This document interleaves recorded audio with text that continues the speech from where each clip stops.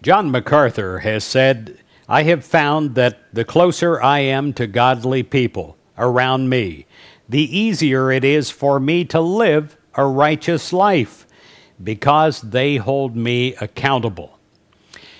To be surrounded with people that honor God, it changes everything. It is to walk with a peer group that is the very best for your soul.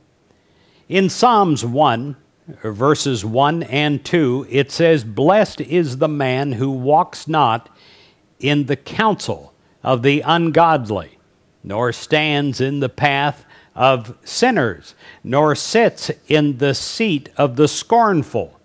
But his delight is in the law of the Lord, and in God's law he meditates day and night." Because we tend to become like those that we associate with, because we tend to become like our friends, we must choose our associates and our friends very, very carefully. Some friends encourage us to work hard and succeed. Some friends encourage us to behave in a rational way. Some friends encourage us to do the right thing always and to honor God. These friendships, my friend, should be nurtured. Other friends may place us in situations that we're likely to get in trouble in. That kind of friendship has the potential to do us harm, and perhaps great harm.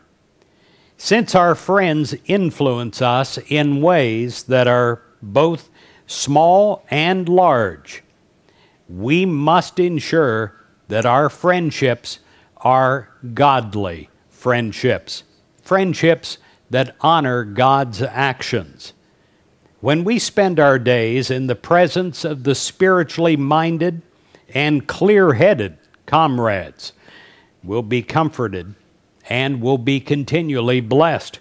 We'll be fortified, not only by those friends, but also by our Creator, because we are living as God would want us to live. I wish you friendships that honor God.